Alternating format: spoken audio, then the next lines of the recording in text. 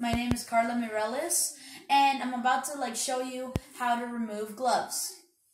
First of all, don't remove gloves until you're sure that you're ready to take them off. Right after you've taken care of a person. Now, this is how you do it. You just peel off the fingers like this. And then you peel off from the hand. And then you place 2 fingers to remove the other glove. Follow me, please. And then you throw it away.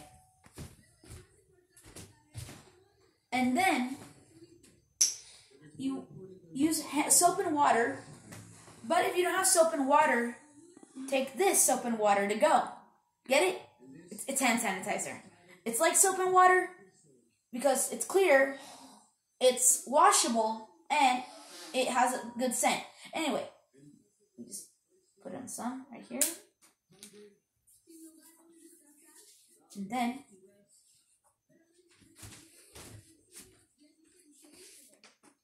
once your hands are clean, you're ready to start your day after taking care of the person. Thank you, and God bless you.